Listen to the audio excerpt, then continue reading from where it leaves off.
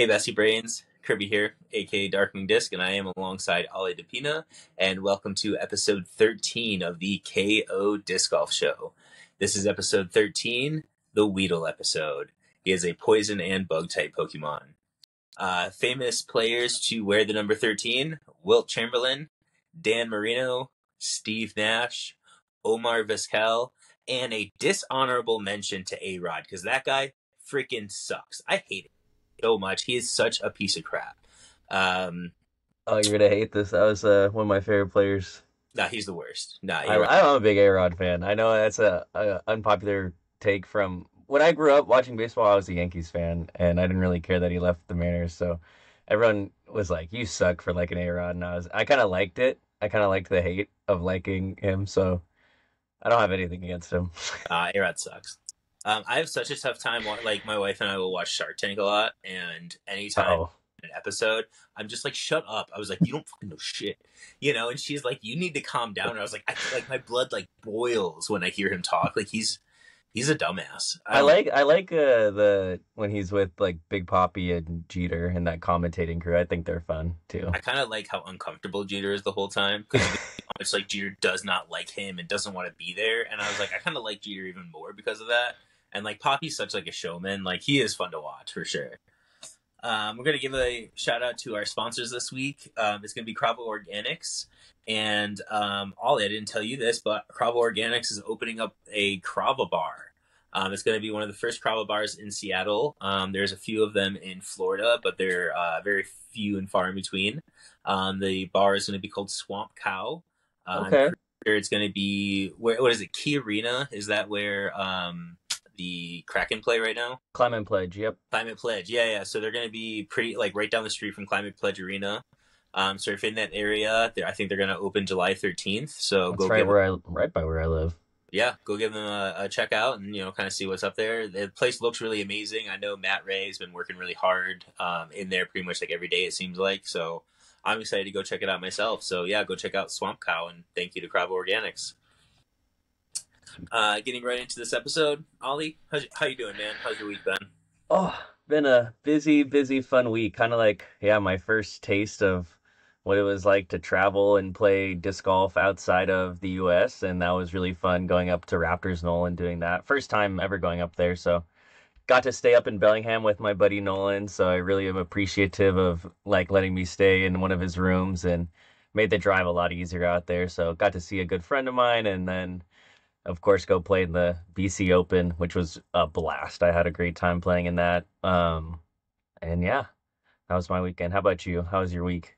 It was good. Yeah, I mean, I was in BC the whole week, kind of getting back today and kind of catching back up on stuff, getting laundry done, cleaning the car out, Yep.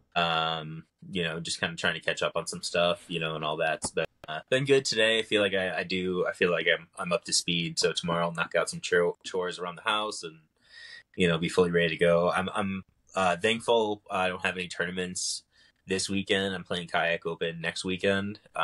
So I have a little bit of time to kind of, relax a little bit and kind of get like ready and myself ready for the next stretch of events and whatnot. Yeah, I have that feeling too. My July, I was like, okay, no tournaments this weekend, but then I was like, July is like next weekend, and then little break in August, and then kind of back to some more tournaments. But really excited for that. Yeah, it's that time of year. It's like Yeah. everything. So, but yeah, let's get right into the BC Open and kind of recap that. This was your boy Ollie's first MPO tournament. This kind of happened after we filmed the show last week on Monday night. We were kind of chatting afterwards, and I wasn't trying to encourage you, but I definitely put it in your ear a little bit. That was like, hey, like, playing MA1 kind of stinks, where you got to go and play 3 different courses. And even if you and I were going to go and practice together, like, you're playing the blue course and I'm playing the gold course at Raptors Knolls. So we're not even like teeing off at the same thing. We're not throwing the same shots really. And you were like, could I play MPO? And I was like, yeah, of course you could. I was like, you just, I was explaining like, you don't get a player pack and stuff like that. You're like, you're not the lowest rated person Yeah. that would be an NPO. So I was like, okay, like, screw it. Yeah, and like the next morning you text me and you're like, "Hey, like I'm playing MPO, let's go." And I sent you the coldest text I have sent on all of 2024. You sent me a text that was awesome. That was like, what was it? Idol to rival, Yeah. and then you back a Thanos meme that was like, "I hope they remember you." And I was like, "That's cold." I was like, "That's yeah, like he's gonna feel that." So Yeah, no, that was I enjoyed that. I thought that was fun. I thought that was great. yeah. And yeah, it was my first taste of MPO and it really felt like a pro tournament, traveling and staying there. The practice rounds playing with you definitely felt like different than a lot of my other like tournaments I feel like I've done where I've like gone and like had a real game plan for what I was gonna go do and it was super awesome just to go out there and then be like, okay, like I practiced this shot, like I know Mhm. what I want to do here and what I can't do here kind of thing. And starting that round one was was just awesome. Like I really enjoyed it. It was such a great feel, the atmosphere, the vibes, the people I played with. I got to play with a couple of the other lower rated MPO players that first round, and I think we were just all like, we had nothing to lose. Like we're just gonna go Mhm. ball. And so we all had like pretty good days, so that was really fun. And then another really good guy, Dan, who I got to practice with one of the rounds that I didn't practice with you at Raptors Golds, just for a few holes. I got to meet him before, and Yeah. he was really awesome. And we played and I got to play with him in that first round and I ended up shooting even that first round was like 970 or so rated and put me in around 28th place. And so I was feeling pretty good about that. Felt like there was a lot of errors like and it's actually going to be really interesting because I feel like I honestly played better. Like I don't, and I, don't, I say this like, and there's kind of like different ways to look at it, but I really feel like my like actual game plan and like how I was playing the last day was better than how I played the first day. Like, and I know my score is not reflective of that, but like the last day, and I'll get into this in just a little bit after I talk about day two, was like just kind of like an accumulation of like when so like it just seemed like I was not getting any breaks at all. Like there is um Well, oh, let yeah, before we get into round three, let's like kind of break it like round by round, and yeah. I'll kind of go like how we each did kind of thing. Like round one, you said you finished like at par, and I saw at one point you were three under, and I told you this afterwards because you came in, you caddied for me for the last like two or three holes, and I told you this like when I saw you that I have played under a lot of pressure like situations where I've been in playoffs, against Crabtree and Chandler Fry. I have been on lead card pressure, chase card pressure, last cash pressure, which is like huge. But there is, I don't know, that feeling like of losing to my podcast host was like maybe the most pressure of all, where I was like, oh shit, like Ollie's popping off. And I think at that time I was like par or like maybe one under. And I was like, oh man, like Ollie's about to like lose it. And it definitely like motivated me to be like, hey, like get your shit together, like finish strong, and like you can't lose to Ollie. Like you got like this is like the KO disc golf show like championship belt on the line here. Like you got to go, man. And like I definitely like scored like, and I was like pressing and like trying to score more. And like that little extra motivation definitely helped me kind of in that final stretch to be like, nah, I gotta get him, kind of thing. So that definitely that round one was it was nervy for my end too, just seeing that. Like I was like, oh, like he's doing well, and like I didn't really look once I saw that you were three down. Like I didn't look at scores again. Like I didn't see your score until like I was pretty much done or you came up. But at that time, I was like, oh, like hey, dude, like this is a slap in the ass. Like you got to get going, kind of thing. So I loved having you there. I thought That it was makes me, yeah, like yeah. being able to be like someone that even can push you at all, like makes me feel awesome. And like, I don't, I think about this pretty often where like I'm doing a show with you and now I'm competing in tournaments against you. But there was times where like you didn't know who I was really. And I was signing up for those South Fork leagues trying to get playing with you and stuff. So I Yeah. remember before that round one, Roxy, because she came up only for round two and three, she sent me a picture and it was me at my very first tournament. And it was just like, I just got last place by 42 strokes in MA4.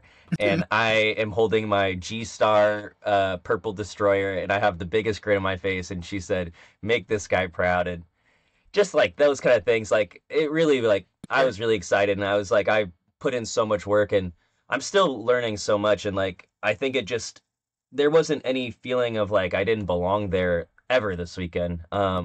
Even through the highs and the lows, I feel like I composed myself with like just like a professional mindset where like I was a joy to be on the cards. I felt like with other people, so that was something that I'm really proud of as well. So Yeah, I mean, getting right into the second round. I mean, let's talk about this. What was like your highlight of round one?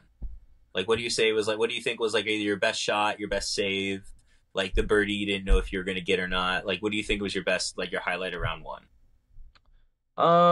I would say my highlight of round one. There was one moment where I almost went, and I believe I almost went and got a turkey. So I was kind of like getting hot, and that felt really cool. And I had the box for most of that round, which felt pretty cool too. Where like, like I'm teeing off first, and Mm-hmm. like so that was really awesome. I would say getting the birdie. My highlight. I forget the hole. It's the eagle hole, like that has the eagle green on Yeah, it with the hazards before hole eight. it. Yeah, Yeah, hole eight. Um, I did my flex forehand and hit the wood chips and then bounced off left. It was pretty deep left, like away from the basket, and I hit a putt and just sunk that, and that was kind of like a for two in a row, and I was like, yeah, okay, I'm competing and I'm here and stuff. So yeah, that was probably my highlight around one. nice. Yeah, my highlight of round one was hole 10 was the triple Mando hole. And I was telling you going into the tournament, like my grip was feeling like kind of weird and off. And that really showed, or I felt that a lot, especially when I threw that P2. And that shot I threw just like an absolute, like, just like rocket right to like the base of the pin in all those rocks. Like I was like on the rock, like just in front of the basket where I had Mm, like I was 8 feet, and it came out of my hand and it felt good.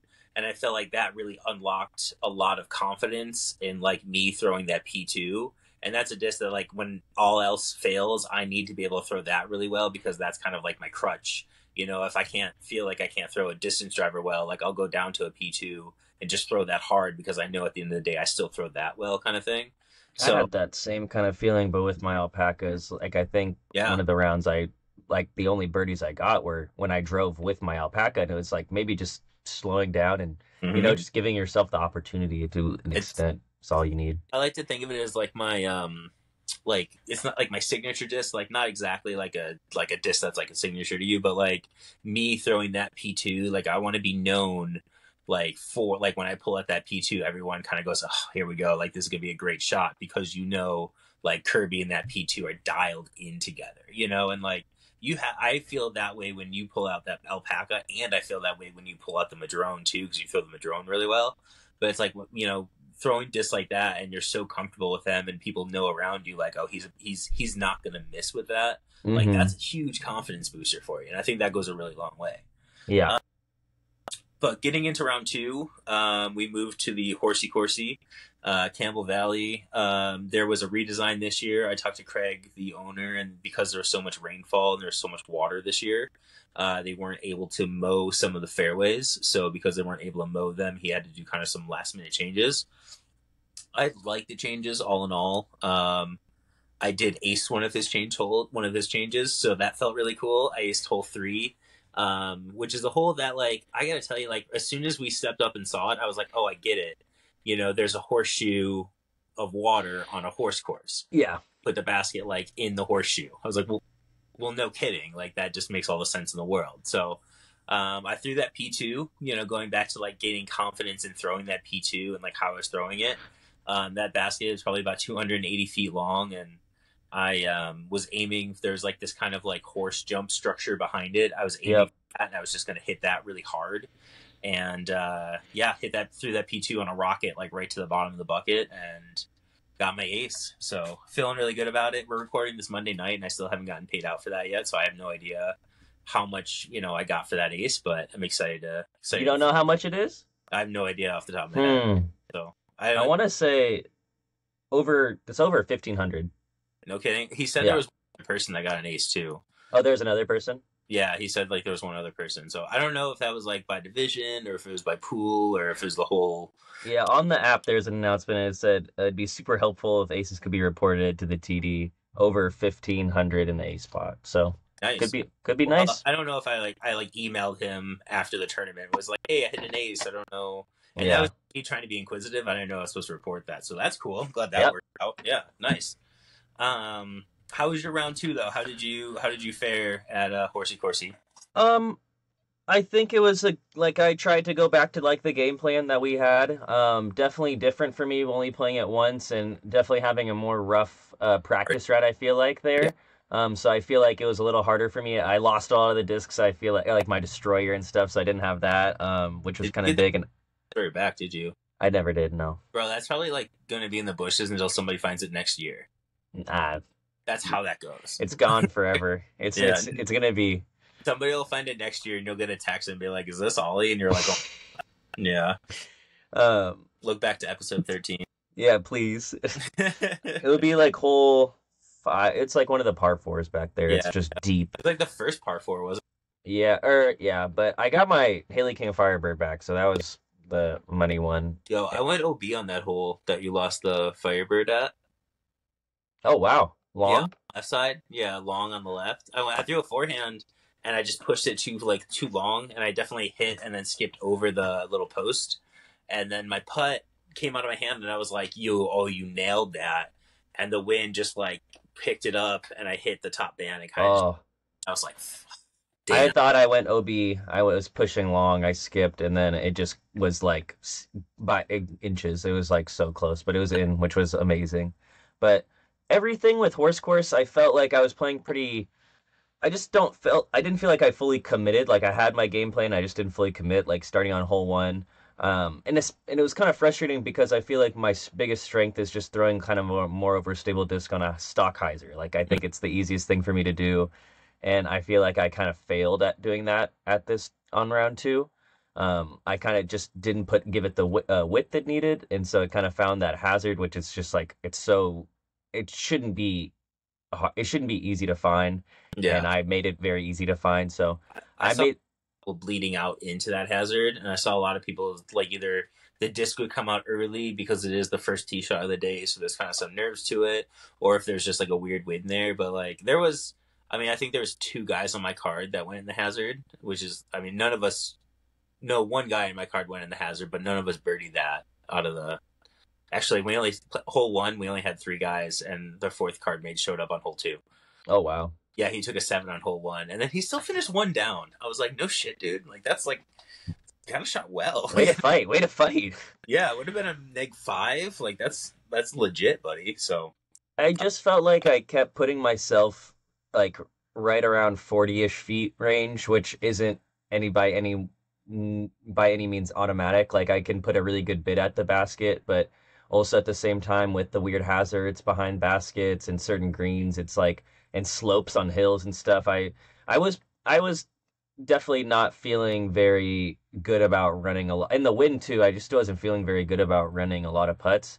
So mhm. it was just a lot of pars. I took birdies when I could, and I felt really good about the birdies I did get. I got to play with Adam Alexander, who I play with all the time at North Park, who helped me get a lot better just from watching him play. So that was really awesome for me in my first MPO event to be able to play with him.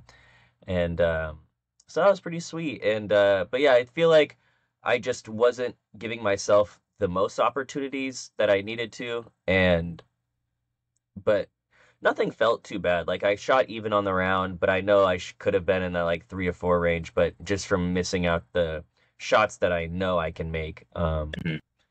Yeah, just some like Couple, the errors I did make were like some early releases that just hyzered out basically too early, whether it's bushes or hazard, but yeah. nothing. And I was really proud about how like I was able to get out of those situations. Like I never looked at being in the bush or never looked at something as like the end of this or that. I'm like, okay, how can I advance far enough, or how can I make this putt to save that kind of par thing? And yeah, and so that was good. Nice. Yeah. Yeah. Getting right into the third round. This was without a doubt the roughest round for the two of us. Would you end up shooting that final round like 10, 10? I think I only shot -1, which was I think like 10 four up. Yeah, just 10 up. Yeah, yeah. I think I shot -1, like 4 or 5 strokes worse than like round one. It was so much windier round three, but I'm not really going to use that as the crutch as the why I played bad. I just kind of missed a bunch of lines. I did really, personally, I did really bad on both of the par fives. The first par five, which last year I eagled, this year I went birdie par, which feels not nearly as good. And I feel like I should go birdie birdie there for the whole tournament. And then the second par five, I threw a really good roller to start, and then my second shot clipped the trees and bled out of bounds. And then my third shot, I was like, "Oh, it's pretty windy. I'm gonna like throw this PD2 on a big hyzer like up." And instead of throwing it up, I just threw it out, and Mm. I was only supposed to go like 350, and I threw it like 420. Like I threw this thing like so far, and I was out of bounds long. At that point, I was taking a double I bogey. was seeing people find that out of bounds long more than I really thought I Yeah, would, which was interesting. I think it's a lot closer than any of us realize because when I threw good shots, I was throwing them like an MD3 up to the basket there. And then I don't know why, like when I was like 40 feet behind, you know what I mean? Like a good shot, I was like, oh, I need to go all the way up to like a PD2. And it's just like I probably would have been fine with like an MD3 or like an instinct or something like that. Would have been totally fine. You can make it up and down, for like a five or a six, maybe, but instead I like tried to go so aggressive, which it just was kind of a bad call on my part. So, um, Hmm. but I ended up finishing one down. I came in tied for 11th, which I'm like borderline disappointed in. Like I can't be too mad, but I am a little disappointed because I was shooting for that top 10 going into the tournament. Obviously, I was playing for the win. I always have that in the back of my mind is that I can play for the win today. Hmm. So, I don't know. 11th is just fine. I don't really feel like I did anything necessarily like super special other than the ace in round two. I don't feel like any of my rounds I played like out of my mind or I played like so well that like it was like a special type of round or special type of thing. You know what I mean? Like I kind of just like did my business like day in and day out kind of thing, except for that third round. So Yeah, I had some really unfortunate breaks, like hole two.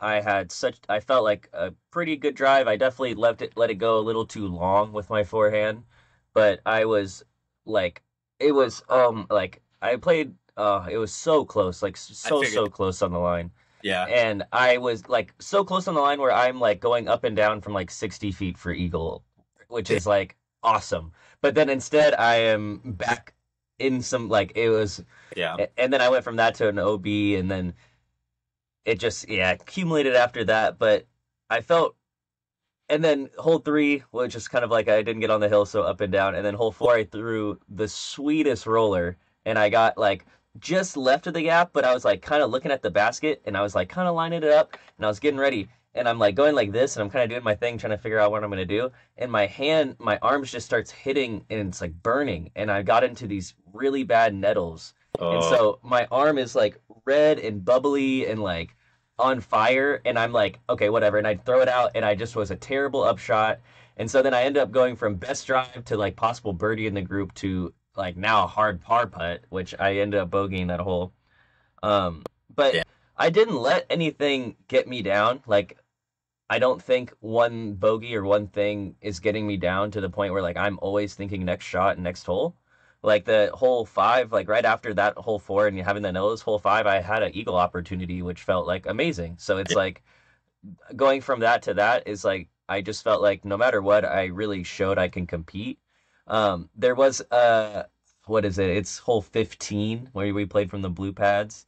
yeah. Um, I felt like a really great drive. Hits like, just the like random like tree like what like had a really great forehand. It's going, hits like the hits a branch, goes into like the bushes a bit. Okay, I'm like I could try to do this like hero shot, go up and over everything, or I could just like pitch out, take my medicine. I try to pitch out, hit a tree going into that. I'm in like another spot. So I'm like trying to make the right plays and kind of didn't. Hmm. So Yeah. it's like I don't like it never got to me where I'm like, oh, I was just a stupid mistake. I was like, that was just me not executing. I don't think the decision was fine with it. So I was able to yeah, I'm having a lot more fun, I feel like, and keeping a smile on my face. I played with this really cool kid named Carver. Hmm. Uh I really, really enjoyed him, and he Carver Whitford. And after the round he was like just told me how it was like a pleasure to play with me. He's like, even though I wasn't like playing how I wanted to and I was playing bad, like just like I was a good vibe on the card. So having good players that people like and like kind of have that like experience still and be someone that is good on the card is something I can always take away. So Yeah, that's learned a great. lot and definitely wish I scored better that last round. I feel like I could have just been like if I even because I feel like round one I was like gonna be like one of my I thought I could have improved from that a little bit, and so I think even if I was able to improve a little bit from that, I could have been sitting anywhere from like 34th, 35th, 34th spot, so up like 20 spots from where I was, ending Yeah, 55th. So, you had but opportunity for sure. Yeah, yeah, and I just no matter what though, I feel like I am able to compete in that, and so gonna be doing some more tournaments. I feel like at MPO and then figuring that out. So I'm excited for that. cool, good. Yeah, yeah, totally. One of the weird things for me was I did not birdie the triple Nando hole on round three, and I missed the island on round three. But also in round three, to make up for those two like stupid mistakes, hole six, the really tough one where you gotta throw. I My drive landed where most of my approach shots were landing. You know how I was kind of throwing that like approach shot to the left side of the hill, like kind of in the gully, kind of like up on the hill a little bit. That's where my Hmm. drive landed. So I birdied hole six, and I was like, "Holy shit! Like I've never been so far out here. Like this is awesome." I threw an FD3 like really really high, and I think I made it through like that last tree that I kept crashing into. I think I went Hmm. over it and just kind of like I almost went OB on the left side, like long, like it was crazy. And then on hole 15 that you were talking about, hey, kind of were going for the hero shot. I threw a splice on a forehand and I snuck in all like I didn't go around the corner I meant to. I snuck in before that tree and I was all the way up, like almost in the sewer, like that little ditch gully. Like I was Wow. 2 feet away from OB where I could just throw like a backhand hyzer, and I got a birdie on that too.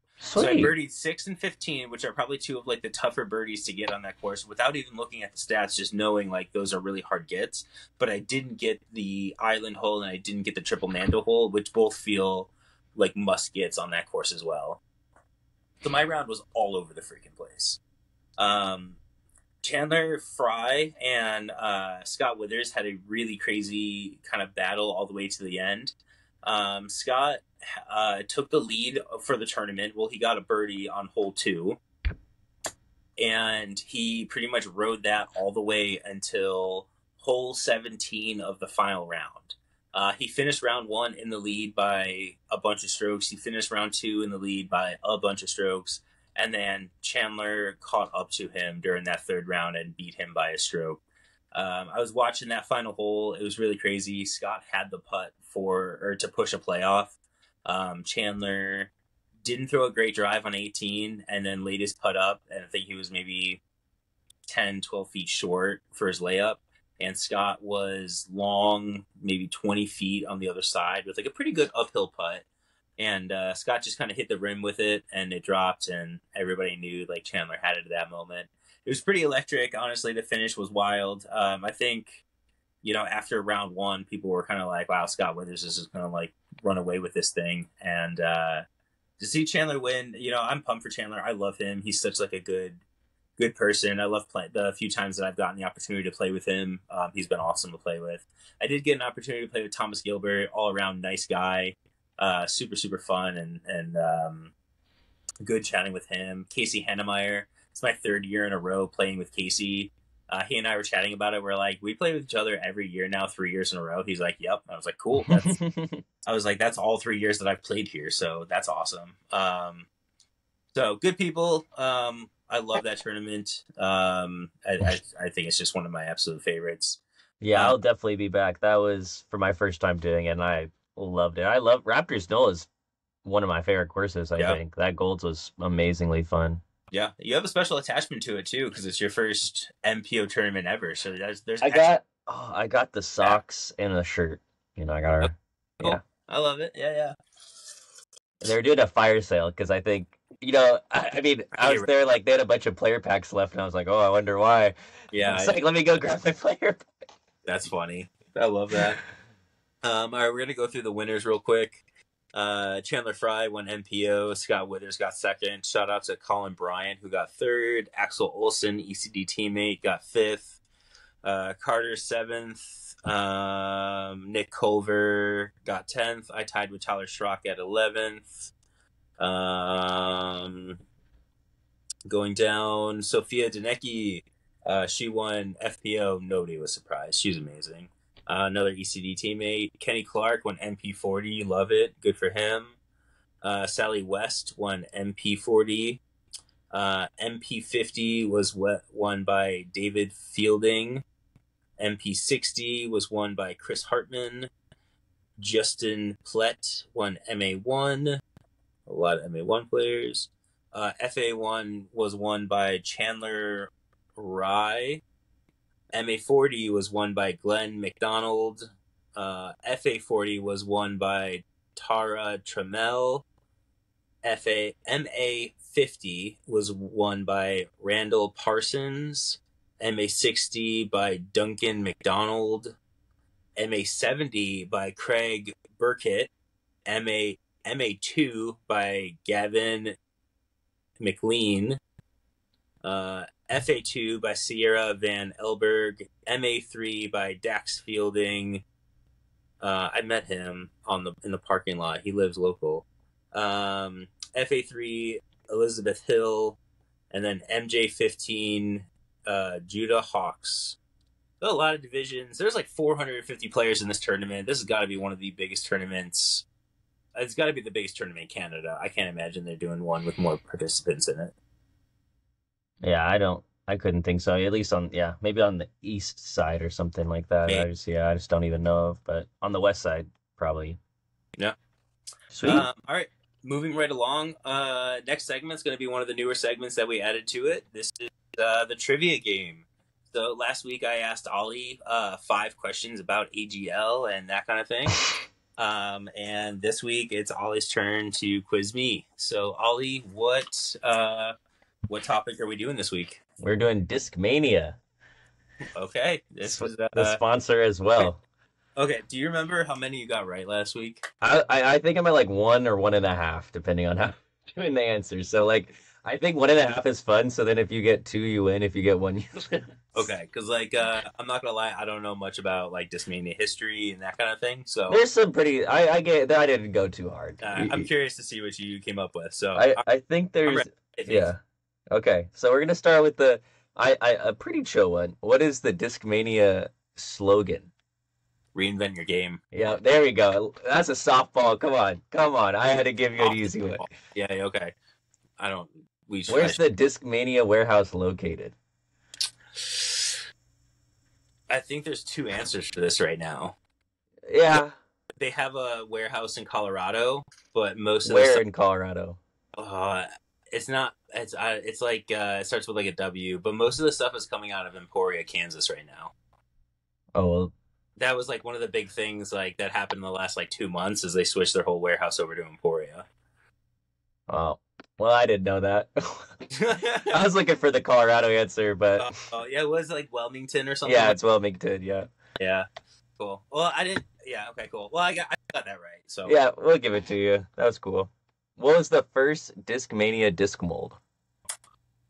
Is it the P2? I have no idea. Then yeah. MD1 mid disc 1. No kidding. Okay. Cool. I had no idea. And then when was Discmania created? Founded 1998. I think you're like kind of close with that answer, but it's founded in 2006. But the like origin story, like that he says was like when he first played disc golf or something like that. So that was something in the 90s. But no, it was founded in 2006. 2000. And him and his dad created I don't know what the other company was, but he said they created a company in 2001. Is that UC? Yeah. Yeah. Okay. Yeah, I wasn't totally sure about that. So 2 out of 4, that's okay.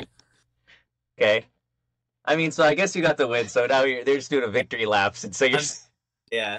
How many molds does Discmania have in total? And I think this number's changed now with the most recent. What is the new Evolution line disc? It's like, total. It's like the Notion. Is that the new one? Yeah, that's the new one. So I think it would go up from whatever answer I have here. Oh, does this count like Like Innova made stuff too. I don't know if it counts it as like twice, you know. Yeah, like an But Innova. like if there was only Innova made it that mold for them, I think it's counted. I don't know. Okay. I have a number and I feel pretty good I about it. man, I'm guaranteed. 60. Guaranteed. 60 with the notion. It was 59 and then I this was in January 17th. So unless there's like two 60. discs.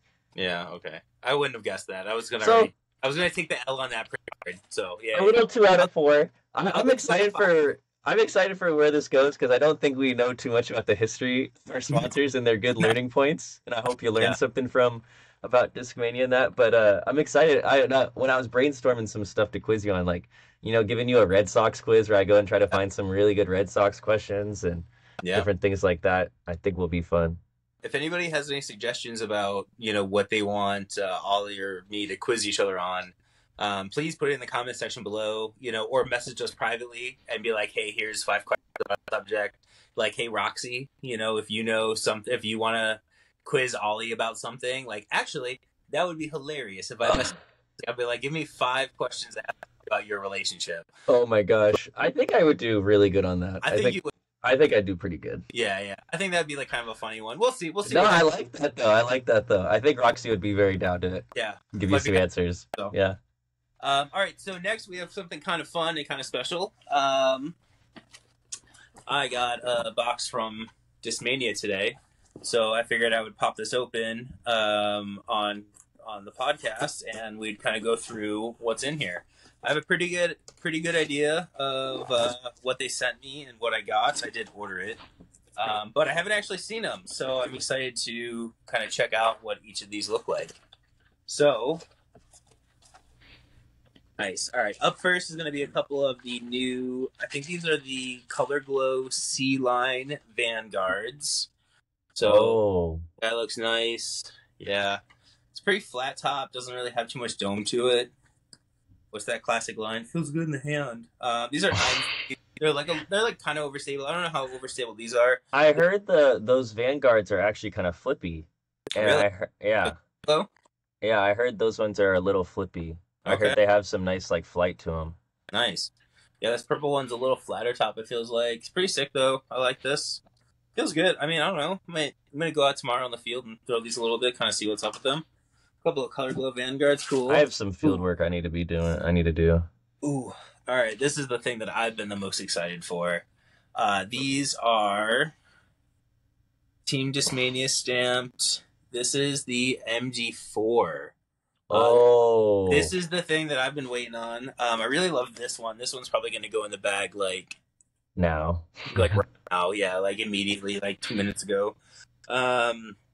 It's nice. It has a kind of a bead on there. I have one of the old MD4s. Also has a micro bead on the rim. I mean, they look pretty good. Feels pretty similar to it. I mean, I feel like they got the shape down really nice. That feels great. So yeah, I got 2 of those. You'll definitely be seeing me throwing these really soon. I've been so excited for these. I don't love throwing the MD3s. They're a little too straight. So if you are looking for like a really straight mid range that has just like a baby like stability at the very end, the MD3 is great for that. But I want something with a little harder of a hook. So I think these MD4s are going to be awesome. I'm so excited to go out and throw these tomorrow. Sweet. Oh yeah, nice. These are cool. They sent me a couple of Team Discmania stamped functions. This is the really understable 8-speed fairway driver. Wow. Yeah, they're super, super understable. This is what I was using on like hole 4 out at Raptors Knoll, where I just kind of throw that like flat shot that kind of are like tilted towards the ground. So these are nice. I like having the Team Discmania stamped ones. I'll probably throw one of these in the bag right away too. That's cool. Sweet. That one that I'm using is pretty fresh. And then, nice. These are cool. The Showstopper. This is the Ella Hansen, the Color Glow Halo. What do they call it? The Horizon Signature Series Glow Horizon FD. So looks cool. I really like this one. That one looks heard really nice. those are a stable FD. And I heard the Vanguards were like a touch less stable Vanguard, and I heard these are like a more stable FD. So it's pretty Yeah. cool. Okay. Yeah. I tell you what, I think I want to give this one away to, I don't know, like, what do you think? Like, we're do some kind of giveaway if I somebody think like, we should do some kind of giveaway. I mean, we should do something. I think we're getting pretty close to 100 followers too. okay, And then we do some kind of thing on Instagram, make a post and do it like a tag kind of thing. Would be kind of cool. yeah, we'll do that. So if you share this YouTube video and tag Ollie or myself in it, and you get a chance to win this Ella Hansen Showstopper Color Glow Horizon FD, and get us to 100. And if we get to 200, I'll give away, I don't know, a Team Discmania stamp function if you get us Ooh, followers before the end of July. How about that? okay. Tag So us in on your stories and stuff. We'll be looking at yeah, those. Yep. You can tag me. I'll be making a list of that as well. totally. Yeah, send it to us. Screenshot it and send it to us, and we'll make a list and pick somebody at random and see. Yeah, so this guy will be given away pretty soon, and if you get us to 200, we'll give away this guy, Team Discmania stamp function. Sweet. All right, that was cool, man. I'm super excited to go out and throw tomorrow. That's awesome. Yeah. No, I once I saw the Vanguards, I was like, I think he might be So I'm getting. gonna be fiddling with this MD4 for the rest of the night. That's what she I got said. a little disc. I've been messing around with. This is a 1 of 50. It has pine needles in there. Those are pine needles. No kidding. What is it? It has a smell. It's a manzanita. Manzanita? Put it up Yes. to the quick.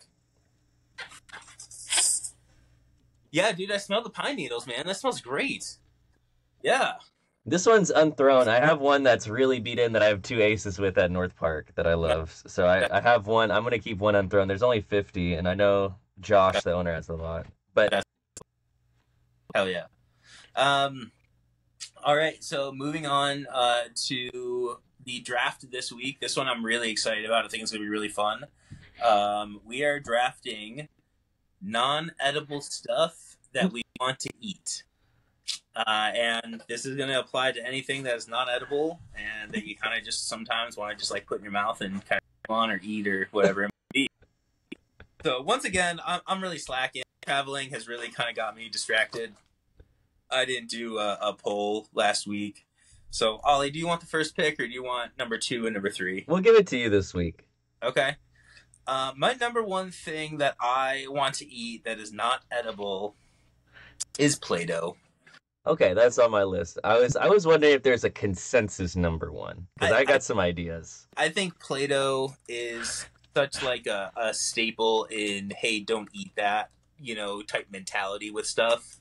I don't know. And then, what was really fucked up with them is they made it scented.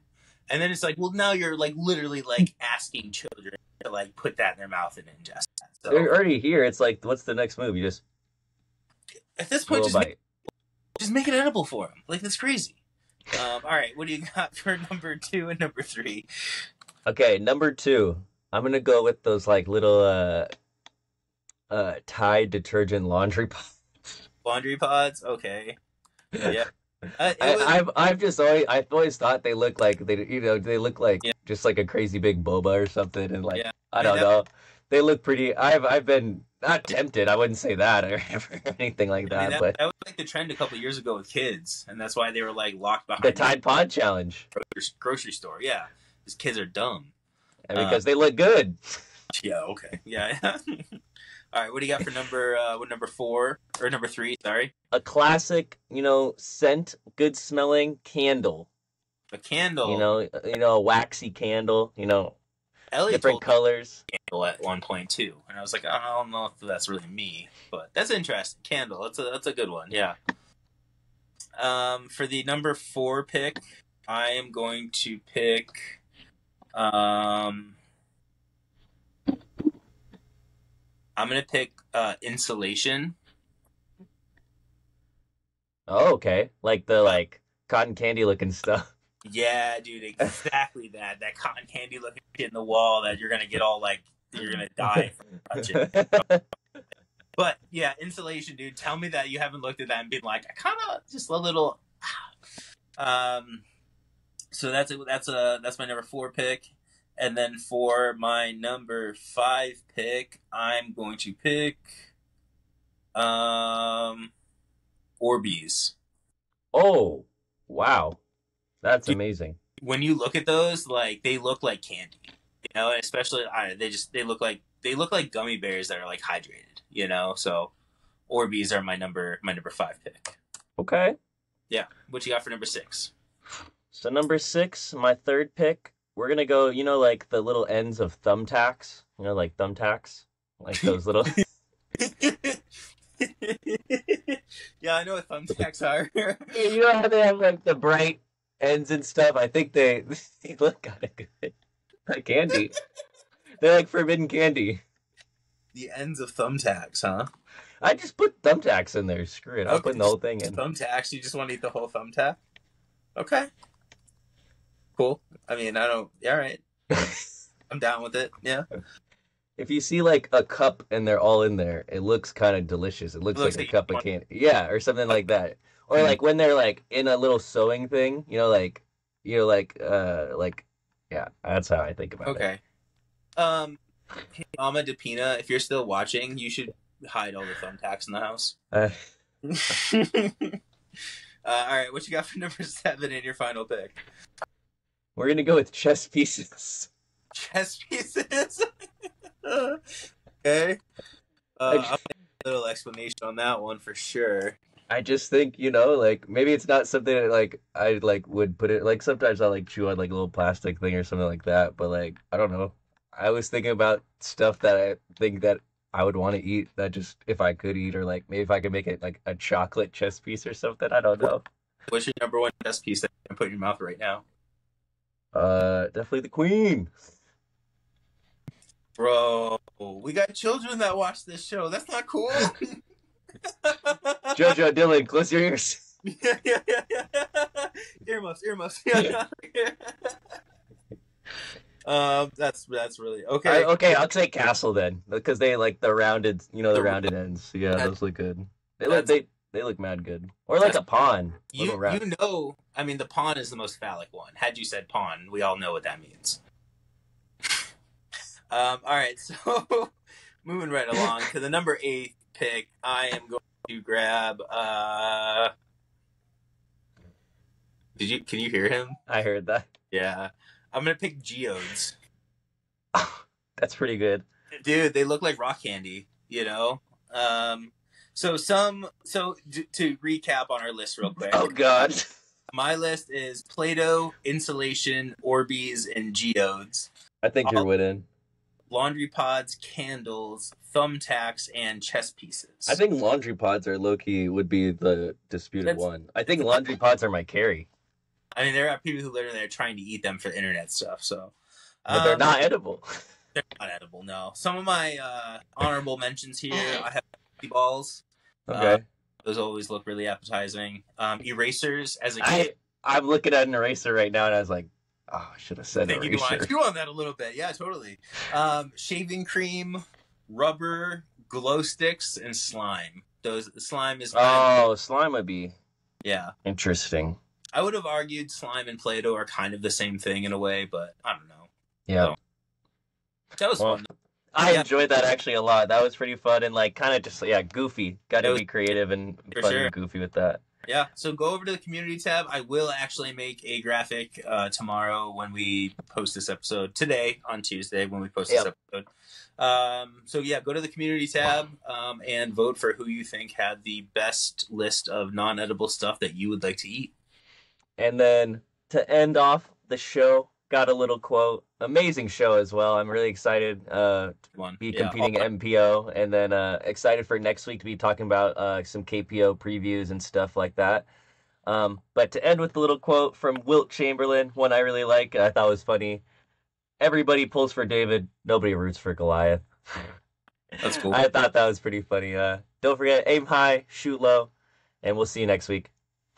Bye, everybody.